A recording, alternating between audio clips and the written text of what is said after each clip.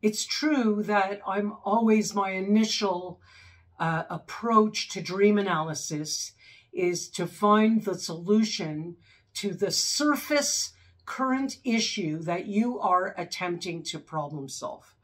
But really, the reason why I do dream analysis is because we don't want to get stuck in our same knee-jerk, over-exercised responses to life situations.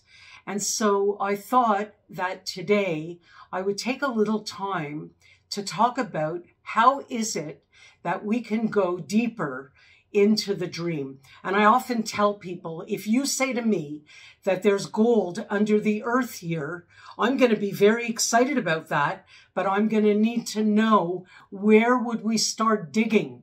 And the surface reason why a dream was triggered this week, that's where you can start digging.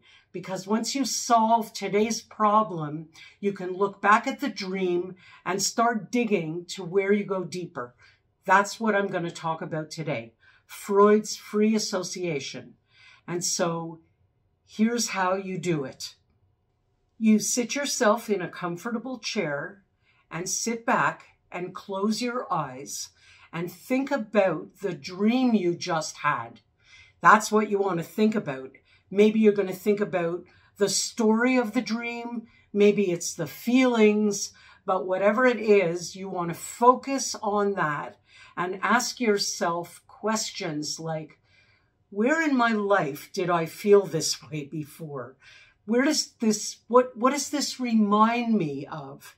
And you know, bingo balls, that big cage of bingo balls or lottery balls, I'm saying to you now, and I want you to trust me on this, they are like all those memories and associations that are sitting in your vast database called the unconscious. Every single memory and association that you ever had.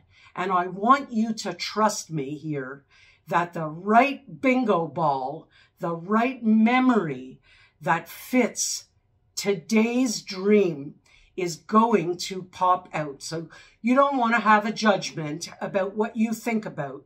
What you want to do is try and think back to childhood and what the dream today reminds you of from back then, because that's the route to find out where your initial knee-jerk responses come from.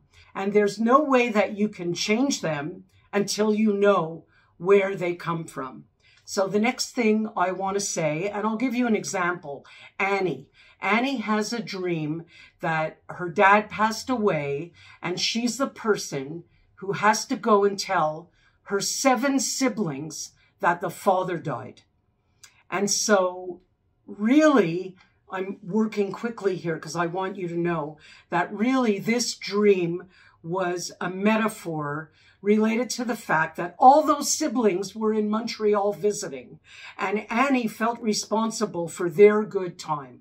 And so when she thought back using Freud's free association, because she was like a wreck, feeling so responsible for everybody's good time. So I guess the main word is responsible. Where does that come from?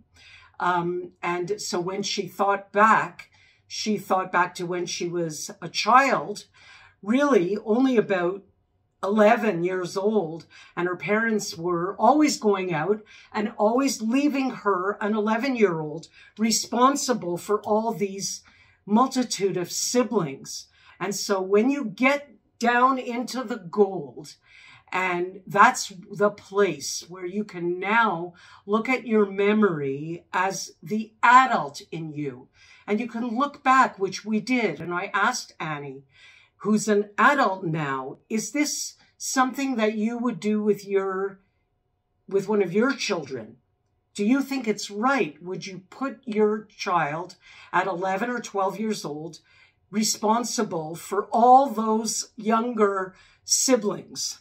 And she said, no, I would never do that. So once you are looking at your memory as an adult, you are now in the advantageous position of being the adult to your inner child. And once you've nailed it, like once you've attached it, a shift happens. It is unavoidable that the shift happens. And because you now say to yourself as the adult that you wouldn't do something like that to an 11-year-old, now you can bring that back to the current situation where Annie gets to say to herself, she gets to let herself off the hook and not feel so responsible for everybody's good time in Montreal. And so now what is she doing? She's letting go of her knee-jerk, over-exercised part about always feeling responsible for everybody.